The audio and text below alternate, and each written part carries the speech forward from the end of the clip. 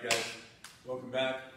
We're going to go through basics today. So we did some katas a few lessons ago. We did some techniques. I think the last lesson we worked on a number of techniques, working through our curriculum, through my dojo's, our curriculum of the week. And then we'll finish some of the more advanced curriculum tomorrow in the next class.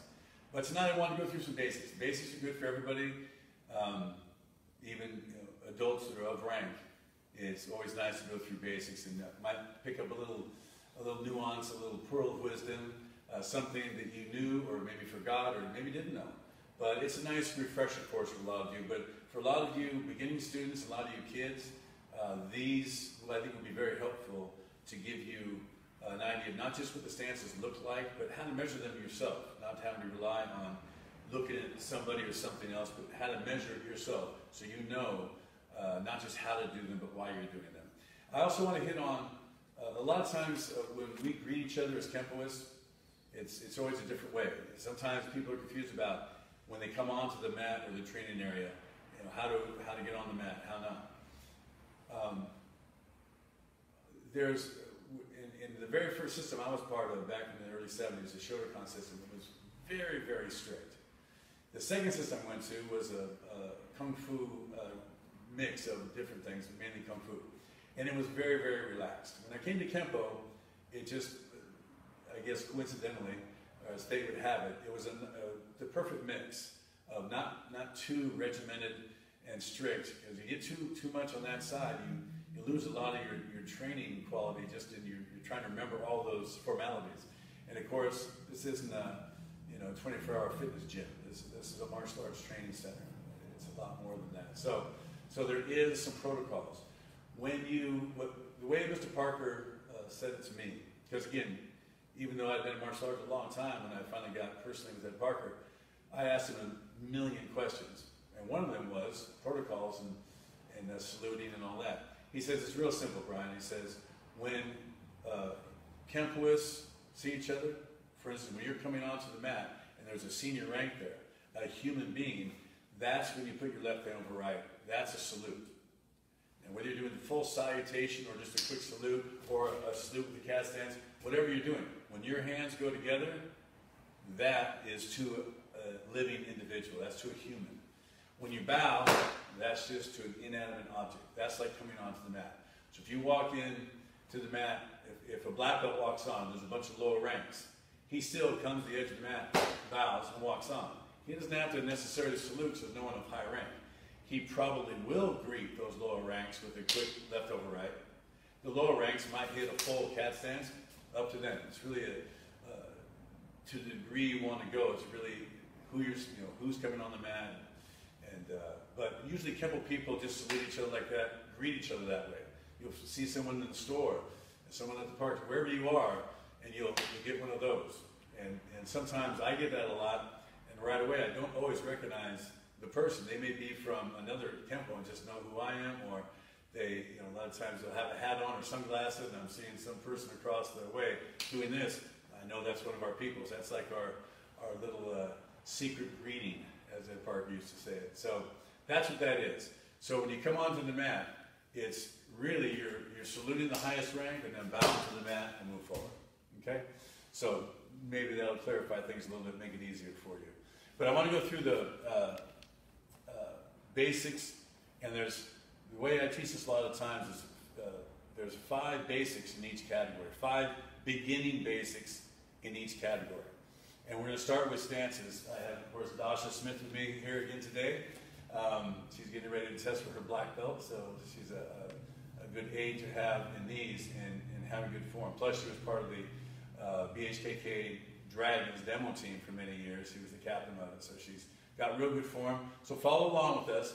So in stances, we start with the attention stance. Feet together all the way, not hanging out at the bus stop stance. Feet together all the way, hands at your side. And here's something that I did not know until I got with Mr. Parker. Knees are slightly bent.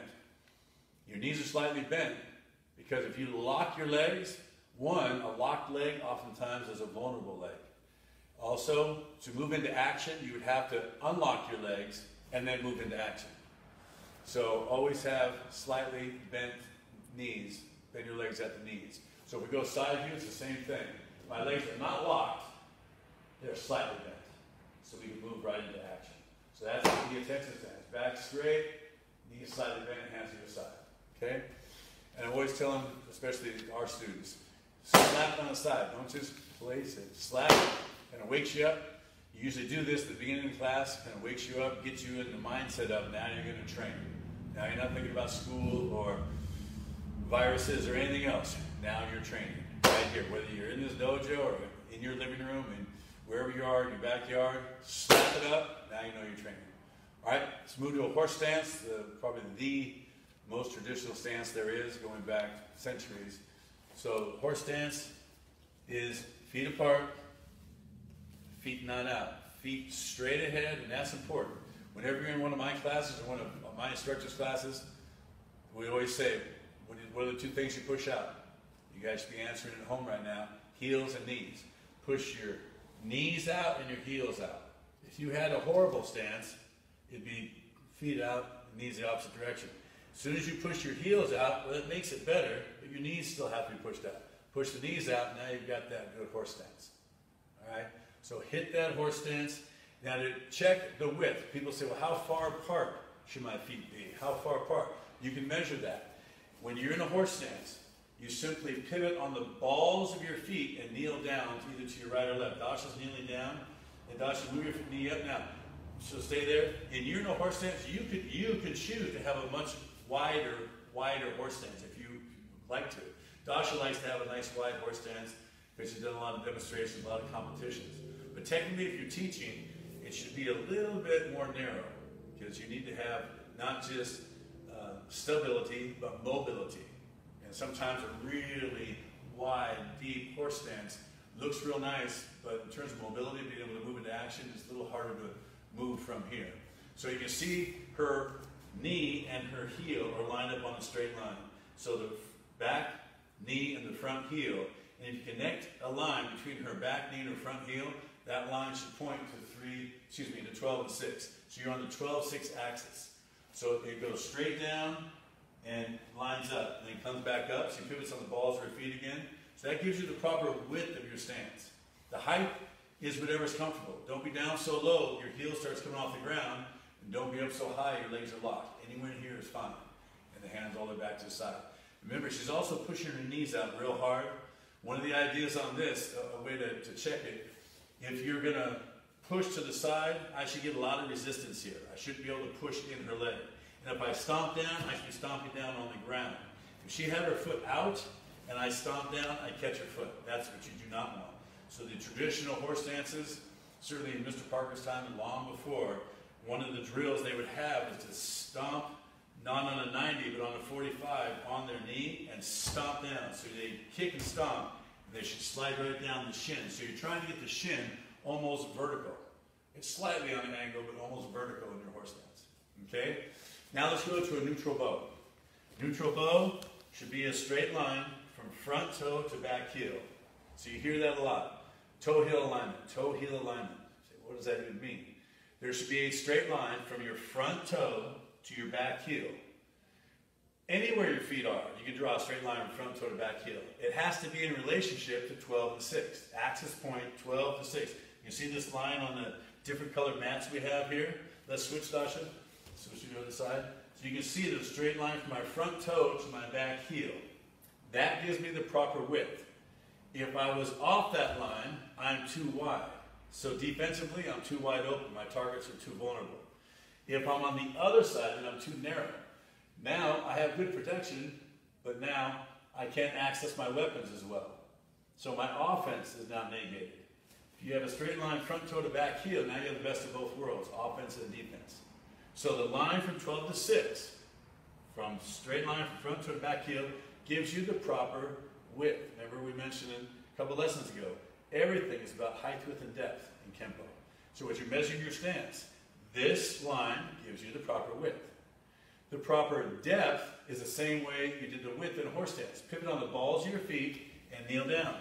When you kneel down, there should be a straight line from your knee to your heel. It's a short line, but if you were to straighten that line all the way out, it'll point to 3 and 9. So when you come back up, pivot on the balls of your feet again, you're in neutral bow.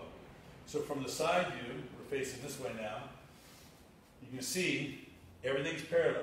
If my opponent's here, my head is here.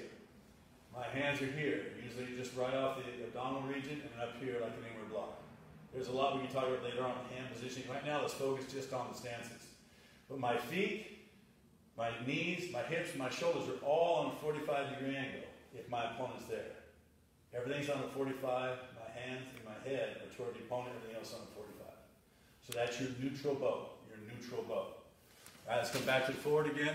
So if we're in a left neutral bow facing you, facing 12 o'clock, when you pivot to a forward bow, remember in a neutral bow, the weight distribution is 50-50. You have even weight distribution. When you pivot to a forward bow, you pivot on the ball of the back foot and literally move your weight forward. Transfer weight forward, boom. Now you're in a forward bow. We're going to do this from the side angle in a second, but you need to see it from the front too, and then back to neutral bow. You can see my front foot's on a 45. When I go from neutral to a forward bow, my front foot does not move. It's called a forward bow because everything turns forward. It used to be called a bow and arrow stance. Back in the old days, long before Ed Parker, it was called a bow and arrow stance. So when you lock this thing out, and then you put your punch out, I'll do it from the side, and so will Dosh, we're here. When you're in a forward bow now, do your punch, but now do the punch, Dosh, with me. Now put it up on a little higher, like on the same angle as your back leg. And just picture that for a second. So this, her body is like the bow, and her arm and leg are like the arrow. So I call that a bow and arrow stance. So even though the punch is here, it resembles a bow and arrow. So that's why it's called. But a forward bow, back to the forward now, everything goes from 45, boom, to forward position, except my front foot. And my front knee still stays on the side. Why don't we turn the front foot? If you turn your front foot straight as well, you have no lateral stability. So anything touching me from the side, anything at all, I'm going to fall that way or that way. Keeping this on the side, you feel it. Play with this. You have no side-to-side stability. That's called lateral stability. You don't have none if both your feet are straight. Great front to back, but no side-to-side. Keep that here. Gives you stability, plus this knee protects the groin line. Here, wide open. Here, not. Okay? That's your neutral bow. And one more time, we're in the side view now, in the right neutral bow. When we pivot, remember, 50-50. If I was to turn everything that way into my forward bow, and I change my width and my depth, but not my height, it would look like this. We pivot, but our heel's still off the ground. So if she pivots, her heel's still off the ground, but she didn't drop down. Neither did I. See, my heel's off the ground. That's because we turned in the dimension of width. We went forward in the dimension of depth, but we didn't drop down. Well, as soon as we drop down, it's only a few inches. It makes a huge difference, not just in your power, but it makes sure that heel is on the ground, which makes this leg your bracing angle. So it gives this punch, or whatever else you're going to be doing, a lot more power. And then back to neutral bow. So neutral bow, 50-50, forward bow is 60-40. Okay? So we did a tension stance, horse stance, neutral bow, forward bow, and now from a left neutral bow, let's do our last of the 5 basic stances. Obviously there's a lot more, but let's stick with the first 5 basic stances. From your neutral bow, take your front foot, and remember how everything went forward when you went to a forward bow, except the front foot. Now it's just the other way around. Everything's going to pivot forward except the back foot. This back foot's on 45 just like my front foot. When I slide back away from my opponent, boom. My back foot's still on 45, my front foot is still on the straight line.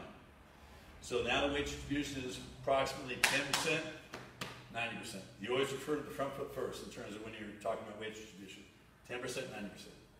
Hands are up in position. We'll talk about hand positions at another time. But this is the thing you have to look at. The width of my cat stance. Obviously that's too wide, meaning how far on this side or that side my foot should be. This is odd. This is perfect. There's a straight line from my front foot to my back heel. That gives you the proper width. So when you're going this way, too wide, too narrow, perfect, straight line. Okay? We're going to go to side view now. So in my cat stance, I'm in the right cat stance, facing this direction. When I'm in this position, we already talked about what gives you the best width, straight line, front toe to back heel. But now, what gives you the depth of a cat stance? Am I way out here?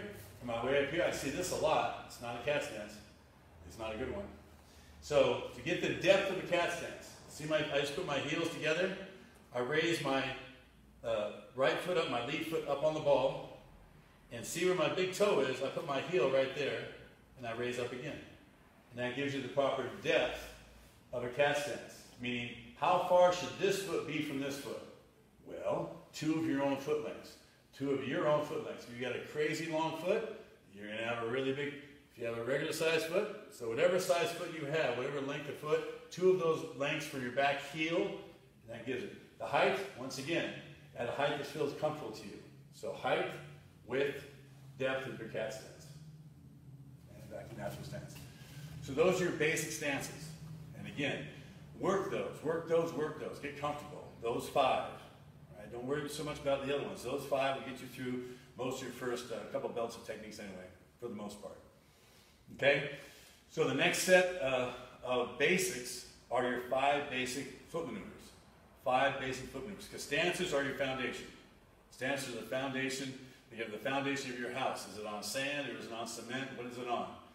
Your foundation of all the things you're going to be doing in Kenpo is, a lot of it is based on how good your stances are. Right? So we worked on that. Now, how do we give those stances mobility? How do we move around from one stance to the next? I'm here, I want to be over there. How do I get there? Well, I have to get there with a foot maneuver. Right? When you walk down the street, your foot maneuver is just a step through. You're just walking down the street. But it's a foot maneuver. It gives you mobility. Right? It gives you locomotion from point A to point B. So we'll start from our neutral bow. On the first one, though, because everyone learns this on their first foot maneuver, is usually a switch. So there's different kinds of switches. Again, another time, another class. But we'll start for today. Just do a hop switch. So Dasha does a hop switch. So that's all it is. She's in a right neutral bow. She hops to a left neutral bow. Now she's in a left neutral bow. She hops to a right neutral bow. So it's just a hop switch. She's hopping in place. Okay? So she's in a neutral bow. The next one we're going to do is a cover. And we're going to do that from both angles because you need to see. But this is really important. I mean, many years ago in the late 70s, early 80s, I had just started with Ed Parker. Must have been 1980. And a friend of mine was down at the Chuck Norris School. So his name was Big Jimmy Diggs. Jimmy Diggs was training with Chuck Norris. I was training with at the Ed Parker School. And this came up. Chuck Norris' school, loved Mr. Norris, has a great system, but at the time, the way they were teaching to attack something from behind you just wasn't logical. And I didn't know a whole lot about Ed Parker's Kenpo at the time, but I knew how to cover. And covering properly changed my friend Big Jimmy's mind, and he left the Chuck Norris School and started Kenpo like a month later. It was based off of how to cover properly. So if you're in this position and you have danger behind you, you might feel something, you might hear something. One of your 5 basic senses is going to alert you there's danger behind you. So you have to confront it. You have to confront it in a way that's logical and hopefully keeps you as best we can out of harm's way. Again, always thinking about the best of both worlds, offense and defense. So I could keep my feet in place and simply turn. That's not safe because you have not moved the target. You're the target, they have a weapon. You want to move target and weapon. So if I take my back foot and step one of my own foot lengths, and Dasha with her back foot steps the same incorrect way, and turns, it's no good because you're still on their line of action. I'll show you with her in a second. But if you take your front foot and step your own foot length again to step up and turn, you're off of their line of attack, and that's what you want. So if Dasha's facing this way, actually, Dasha face that way. So if I'm right behind her, again, it could just be a finger in her back. But I could be back here. It could be a weapon in her back. Doesn't matter. I'm confronting her. I'm going to back up to her so you can see it. I'm directly in her center line. If she simply keeps her feet where they are and just turns, that's no good. Whether she's trying to take the weapon or not, it doesn't matter. She's still in line of, let's say, someone pulling a trigger. No good. So she goes back. If she takes her back foot and moves just one foot length over and turns, no good, she's still in the line, and back. But if she takes her front foot and steps off, now she's completely, at least this far, off the line of attack by moving her front foot. And that's what's important. So I'm facing you now, she's gonna point to the middle of my back. This is an important concept that a lot of people don't get. They think they're covering with the front foot just because we say so. There's a reason for it. So now, stay there. So she's still pointing to the center of my back. And you're not going to see her gun sight for a little bit because I'm still in it. So if I simply just turn, you know it's not good because you still can't see her gun or her weapon because I haven't moved my body. I haven't changed my height, width, or depth. If I take my back foot and step and turn, still no good. You still can't see her gun because I haven't moved away from it yet. So if you take the front foot though and step and turn, now you can see her gun, can't you? That means I got off her line of attack. That's how you cover properly. Okay? So, we did switch, we did cover. Now, we have toe heel alignment and the right neutral elbow. Now just do a step through. And when you do a step through, sometimes it's called a C-step. Step straight through so your feet pass right next to one another and then land. Step straight through and then land. Now let's do it in reverse. Straight through, boom, and straight through. So your feet should be passing next to each other every time. The next one is easy. Everyone knows this one. Almost anyone watches knows this. It's a drag step. Why is it called that? Because you drag and then you step. So the back foot drags up to the front foot and we simply step. We drag, we step. Doing it in reverse, we drag, then we step. We drag, then we step. Facing this direction, we're doing a drag step. We drag up and then we step. Now going in the opposite direction, we drag and then we step. So it's called a drag step. Facing straight ahead again, now we'll do a step drag. So the front foot is going to step approximately the length of your own foot again. So you're going to step the front foot, and however far you step, however far you chose to step, you must drag equal distance with your back foot. Drag up. So your foot maneuvers are never hurting your actual stance. If you have a perfect stance, then you engage in a foot maneuver to get to another position, you still should have a perfect stance. Don't let your foot maneuver wreck your stance. So now we're doing it again. Step and drag. And in reverse, step, drag. Now we're going to face this direction. Watch the feet. We first step, and then again, drag, equidistance. Drag. Step, drag. Then in reverse, we step the back foot first, and then drag, and step, drag. All right. Those are your basic foot maneuvers. So we're going to move on now to blocks. So with blocks, there are 5 basic blocks. Again, everything we've done so far are in groups of 5. That's why it's easy to remember. Groups of 5, groups of 5, groups of 5. So we have 5 different groups of basics, and each one has 5 in the individual group. Easier to remember, easier to train. So with our blocks, we're in a horse stance. We start with an upper block. We come straight at the center of our body, and when our knuckles get to the height of our eyes, we turn it over. Our arm is on a 45-degree angle. Our fist is directly across our opposite ear. This would be incorrect. This would be ridiculous. Here. Straight up, on a 45, and back down the same way it came up. One more time with the right hand, though. You want to envision striking someone, a bad guy, to the jaw with your fist.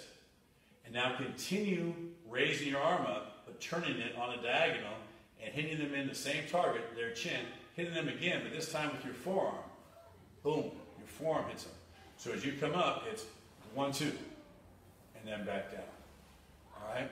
So from the side, we come straight up like an uppercut in a vertical position, and we turn. So you can see the depth of my block is on a 45-degree angle from my head. It is not straight above my head. It is not straight out. It is on a 45-degree angle. So much of what we work in Kenpo are on 45-degree angles. And then we come straight back down. One more time with the same hand. Straight up, turn, straight back down. Back to the horse stance facing 12. Inward blocks. Today, focus on doing a hammering inward block. Bring your hand up, palm facing out, strike across. Bring your left hand up, palm facing out, strike across. Right hand comes up, as high as your eyes, and pretend like you're in a hallway. The it's only as wide as your shoulders. So when you bring your hand up, bring it straight up. Don't bring it up here somewhere. Bring it straight up, economy of motion, strike across on a 45-degree angle again.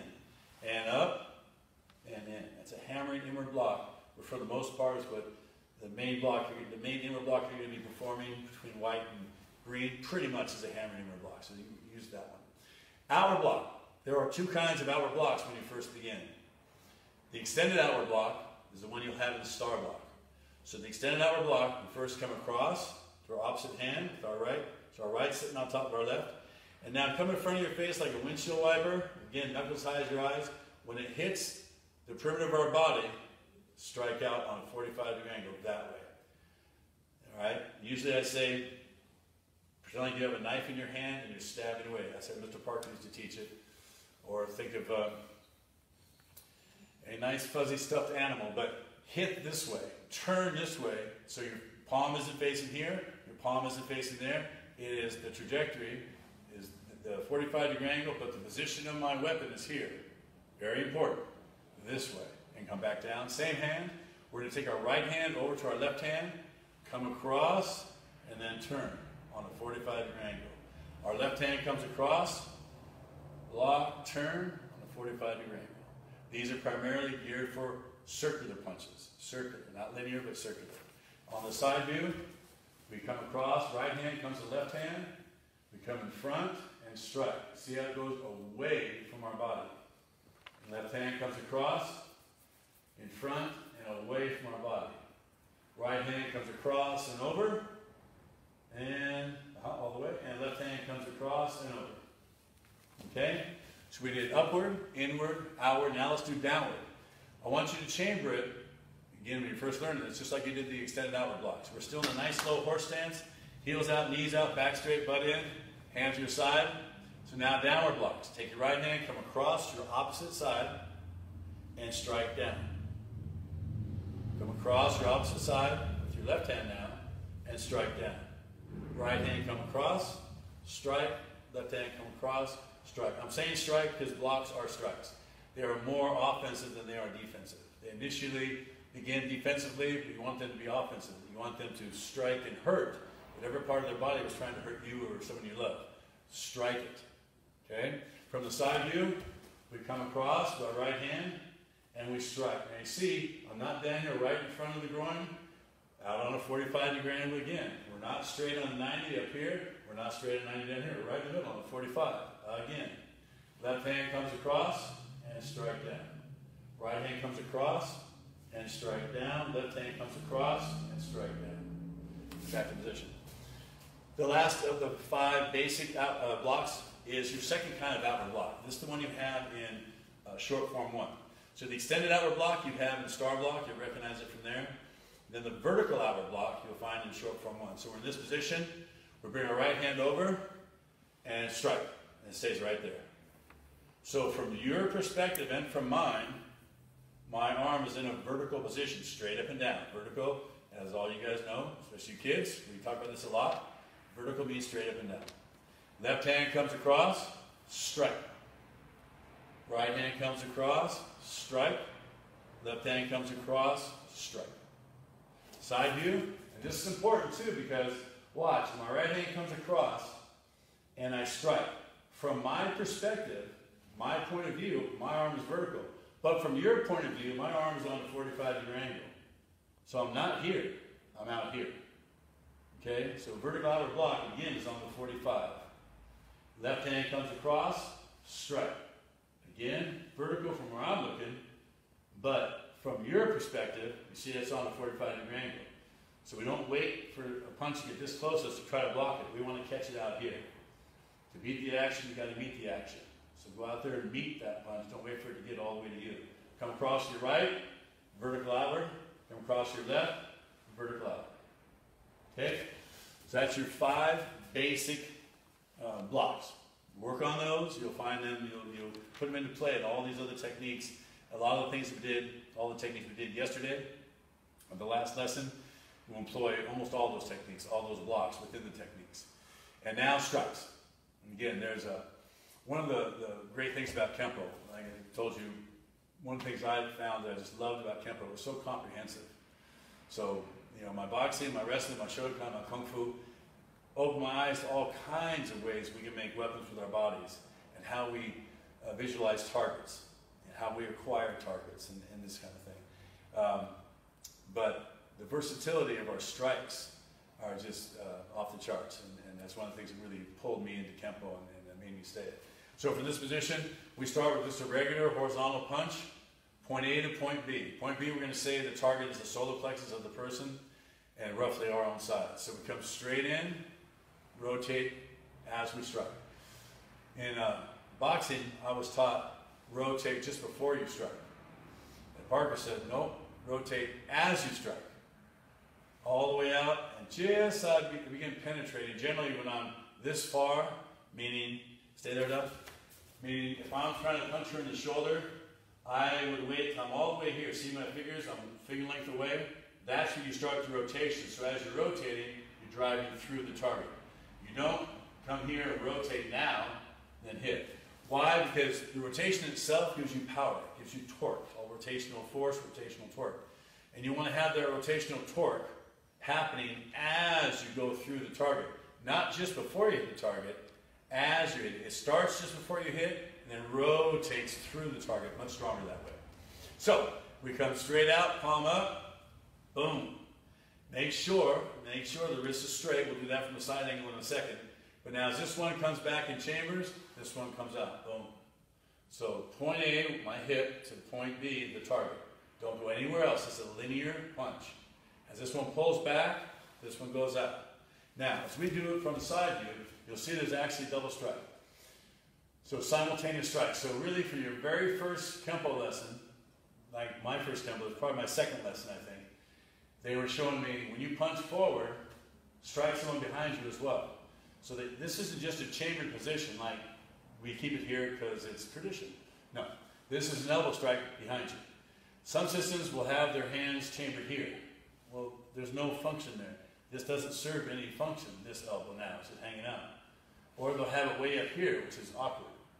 Have it right here at your side, as if you're striking someone behind you. That's why you have it all the way to your hip, so I can have depth of penetration on the person behind me. So Dash and I are here, and I'm punching with the right hand, just punch, regulars. But now, the second series, as I pull my right hand back, it elbow strikes the person behind me, and the punch goes to the person in front of me. And these two separate actions help each other, give each other extra power. So again, we switch, and we switch. We try to get it where the punch and the elbow are simultaneous. Simultaneous, boom, and bring it back. Okay? From your horse stance, again, let's go to a heel palm. So, similar to the punch, we'll take the heel palm up higher right now, but similar in that you rotate at the end. So I'm going up to hit someone in the jaw. We're going to say the target is the jaw. We'll go up like a punch to the jaw, but then turn it the last minute. When you make your heel palm, see my fingers are, these three fingers are lined up. Normally, that middle finger is taller, right? It's longer. But we want to have a unified front. So we bend that a little bit. In fact, we bend all those fingers. These three biggest fingers, these three, we bend them slightly to give them more force, more power, more rigidity, more stability. So that's a little bit of back of mass there. Mainly it's just a proper form. So these three fingers are hitting together, okay? My hand doesn't bend here at these knuckles. I see a lot of people doing this. See these knuckles? It doesn't bend there. Those knuckles stay pretty much straight. These knuckles across the back, at the bottom, at the base of my fingers. It's these knuckles, one's above the bend slightly. So this is the universal position. We do a heel palm with this. We're going to do a hand sword with this, inward and outward. We do 4 finger strikes. We do rich hands with this, right? Inverted this, inverted that. Same configuration though. The weapon, form of the weapon has not changed. So from this position, we're going to come straight in with a nice low horse, knees out, heels out. Straight in, boom. Heel palm to the jaw. And left, boom. And right, boom.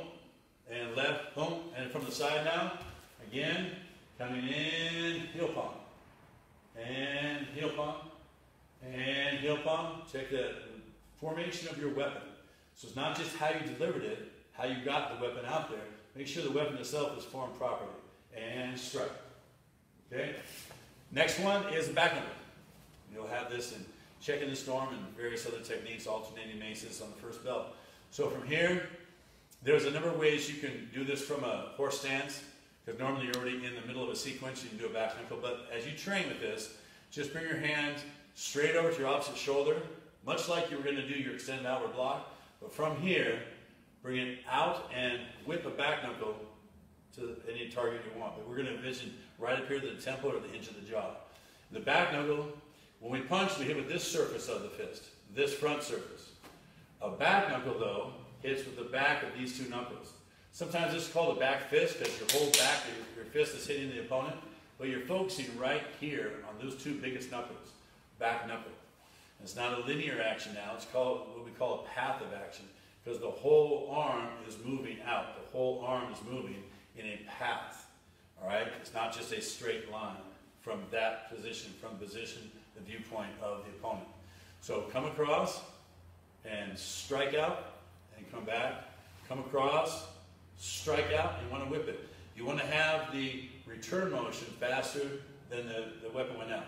So however fast you went out to hit the person, try to snap it back even faster. So that creates not just a snap, but in this case, a whip. So come across and snap. And come across, snap, come across, snap. All right? Back fist or back knuckle, we do that from the side.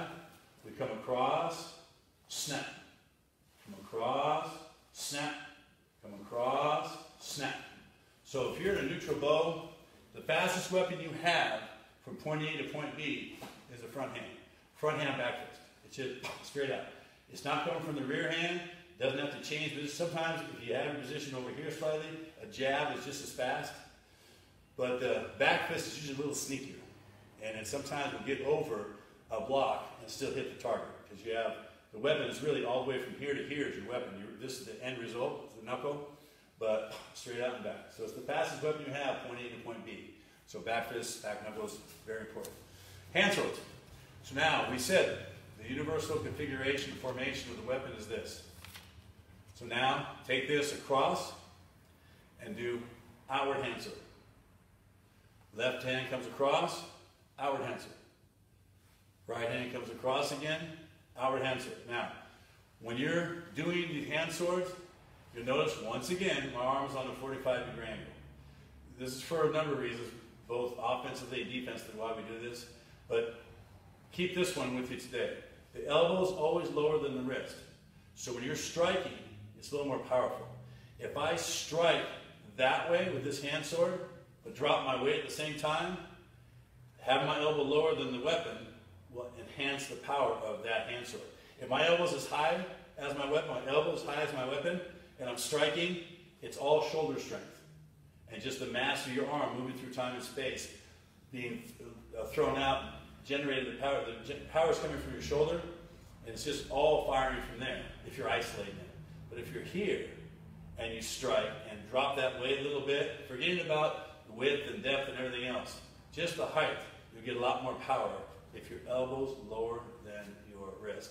And the easiest way to get power, to generate power with our body, in terms of the dimension of height, width, and depth, right, in our body, is just height. Just dropping your weight, right, hitting anything. If you stand here and hit something, you have a certain amount of power. If you drop your weight, a ton more power, because all your weight's dropping with that strike, not just an isolated strike. So the outward hand sword, once more, we come across the right hand, strike out, elbow lower than our wrist, come across, and strike out. Inward hand swords. Bring it up, much like you did with the inward hammering block. Bring it up, like you're saying hello, but you're not. Strike into the side of the neck. Elbow lower than the wrist. Left hand comes up, strike. Right hand comes up, strike. Left hand comes up, strike. Inward hand swords. So you have outward hand sword, you have inward hand sword. Sometimes practice inward to outward, inward to outward. Okay? And the last set are elbows. Lots of elbows in Kenpo. But the first two you start with, inward horizontal elbows, upward vertical elbows. So inward horizontal elbows, when you come and throw that elbow, you have to understand, you're coming here with your hand. it has to touch your chest first. It's not out here. If you hit somebody with an elbow this way, all of this is just your shock absorber for them. It helps them. You want something solid. So when I hit somebody with this weapon, yes, we're trying to hit with this portion of the weapon, the end, but any of this may be striking from my wrist all the way to my elbow. And you want all of this to be strong and sturdy and stable and solid. If it's out here again, and I hit something, it's going to just ricochet. It's not near as strong. So when you're doing these, make sure hand comes up and then rotate in. So you're coming, boom, this way. It's horizontal because we move across horizontally. So but keep that up there. So it's 1 and 2. And have your elbow, don't just point towards the opponent. Have it go through the opponent. And 3 and 4. So braced. And don't have your elbow turn, your wrist rather. Don't have it turn like this. You get pressure this way, and it compresses that, and you break your wrist, or at least sprain it. Very painful. So don't have it bent like this. Have it straight, just like you would in a punch. When you're punching, everything is straight. And you lay a book or an iPad or something on your hand. It's not up, it's not down, it's straight. When I'm here, it's the same thing. Same thing. And then the last one for this series is the upward vertical elbow. So all of these are when the opponent isn't at mid-range or medium range, somewhere out here where I can reach them with a medium-range weapon, but they're closer. So I'd have to hit it with an elbow coming this way, or maybe an elbow coming this way. That's your upward vertical elbow. So visualize a bad guy here in front of you. Come up. You may hit it with your fist, but right now just visualize hitting with your elbow. Bring that right up near my shoulder. Just compress it, and then as I raise my elbow up, rotate the hips. Boom. So it doesn't just stay still and hit. You can, but you're going to hit just as you get past your solar plexus height with that elbow strike. Turn. Turn gives you a little extra power. Boom. Also, flexibility and reach. For you kids, it's a lot easier to get your elbow up high. When you get older, it's harder. It's not just like old folks. When you mature, your muscles get a little larger, get a little tighter, a little denser. And it's harder sometimes to get your elbow up. You're trying to get it to the height of your head. Boom, all the way up. So practice it to get it up as high as the top of your head. So from here, we come, like you said, we come up like a punch, but then we turn it sideways. See my fist go sideways? Like you're talking on a phone? You come, boom, all the way up, straight up, boom, all the way up, up, up. So from the side view, same thing. We're coming up. See, I turn slightly in a good horse stance. And up. And up. And see, remember, my palm is facing my ear, like I'm talking on the phone. And up. Palm is facing my ear. And then back down. All right, so now the last group, we've done 5 groups of basics. Now we're on the 5th, which is kicks. All right, so Dasha's going to be in a left neutral bow. When we teach children how to kick this particular kick, a ball kick with the rear foot, not a step through ball kick per se, but a ball kick with the rear foot. I can have front foot, I have rear foot. I always teach them, open the front door, so my front foot is straight, and everything is straight. And then kick, and then come back and close the door. But for teenagers and adults, you actually do it all together. It's like when you punch, you rotate as you punch. You rotate. You don't rotate your fist and then punch, because all that rotation, the power generated there is wasted. You don't rotate and then punch. Same thing here. Once you rotate, you lose a little bit of your power in the kick, and then come into kick. But with the kids, sometimes it's hard to rotate at the same time. So what you're trying to get to is when this knee passes this knee, imagine a little wood peg coming out the inside of this knee. As this knee hits that peg, it hits the peg and turns my front foot straight. Boom. Now it's straight. So as you bring that knee up, it turns. And that's when you pivot that foot. When do you pivot the front foot? When the back knee passes the front knee.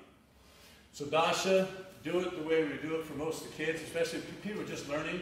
She opens the front door all the way first. Then she raises her knee up. Then she kicks. And goes back and closes the door. Okay? Also, when you're kicking, the weapon is formed thusly. So I'm not here. My foot is not flexed. My foot is up here. So the position you're kicking, the formation of the weapon is there. It's the ball of the foot. My toes are not pointed. My foot is pointed, not my toes. So Dasha's going to do the original way. She opened the front door, she raised her knee up, and then when she kicks, snap it out. Then, yeah. So from here, her foot is pointed, her toes are not pointed. And then she comes back, and Dasha now face that way, the left neutral blow. So, same thing, she opens the front door, she raises her knee up, and she puts her foot out. From here, you can see her foot is pointed, her toes are curled back. Point your toes, Dash. That would be foot and toes pointed, but they're not. It's the foot pointed, toes curled back, toes are flexed, and then she retracts. So the weapon being the ball of the foot. So now, facing the 12 o'clock again, switch. So now she's going to do a ball kick again, but not with the rear foot. She's going to do a ball kick with the front foot. And this particular one, there's lots of different ball kicks you can do, even with the front foot. This particular one is called in-place ball kick. So she's going to slide her front foot away from the opponent and into a cast stance, which we covered earlier. From that position, right there, her front foot, her hips, and her shoulders are all pointing towards the opponent to maximize her power. Then she raises it up and kicks, and then right back to a neutral bow. That's called the in-place ball kick, kicking with the front foot, but technically in-place ball kick, if the opponent's in front of you. So now she's in the right neutral bow facing to the side. Same thing. Now I want you to envision, back up just a little bit. So if I'm back here, she could easily open the door and take that back foot and reach me. Boom. So she could reach me with the back foot. I'm at distance. But if I'm really close, she can't do that. In this case, she would pull away from the opponent, and you see that buys her that room. Then she could raise her kick up, and then come back in. We're still here, but she put the kick in. She got that distance. Here she can't really throw it, a ball kick. But if she pulls away, she can. Okay? And ball kick, the cast sense, and kick, and back. Okay, so facing 12 o'clock again. So she's still in the right neutral bow. She did a ball kick with the rear foot, and she did a ball kick with the front foot. Now she's going to do a drag up side kick. So the foot maneuver drag up, we have not done yet in kicks. We did it in foot maneuvers, but now we're going to put a drag up maneuver with a kick. So the opponent's in front, she wants to kick with the front foot, but he's still at distance. So she drags towards the opponent, and at this point, this is important, turn your feet, hips, and shoulders completely sideways, 90 degrees from the opponent. Later on, you can modify this. Some people go into 45 and this and that, whatnot. Get in a side position, so the larger muscle groups, especially your glutes, are going to be engaged in this kick. The weapon on this kick is the bottom of the heel. So it's the bottom of the foot, but we know there's more than just one surface at the bottom of your foot. The ball kick was the bottom of the foot and just emphasizing the ball. Now it's the bottom of the foot, but then emphasizing the heel. So she raises her knee up, and this time her toes and her whole foot is flexed. That means curled way back. And she reaches out and strikes.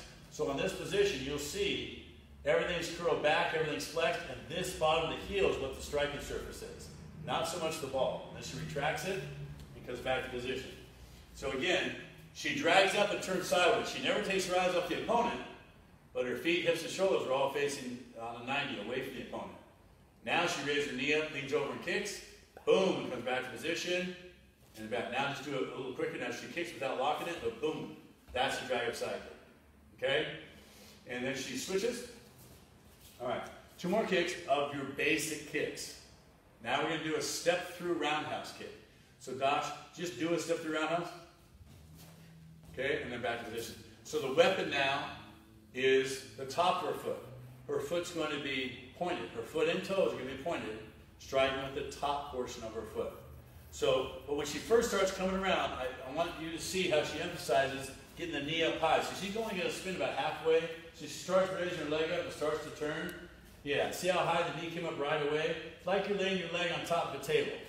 Her foot's horizontal. Her whole shin is. It could be diagonal. There's no problem with that. When you first learned it, try to get it completely horizontal. Foot is pointed, striking surface is on the top. So she kicks, and then lands, and then goes back to position. Okay? But again, you'll see her knee doesn't come in straight. It starts coming around right away. Like if there's an opponent here, she's hitting that person with the roundhouse knee. So she spins in position, and she snaps it, and then lands in front, and returns in position. All right, now she faces a left neutral bow. So same thing. She spins into position, kicks it, lands, and returns. She jumps up and switches.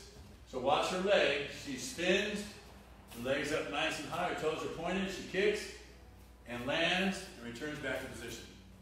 Okay? And then switch stops. So now she's going to move forward a little bit. So now our last kick, a little more. Our last kick is called the in-place back kick. So a back kick in general is not just you're kicking behind you. You can do a back kick anywhere. But it's the formations, the position of your hips in relation to the opponent, and the position of your foot. So in this position, we're going to assume the assailant's close.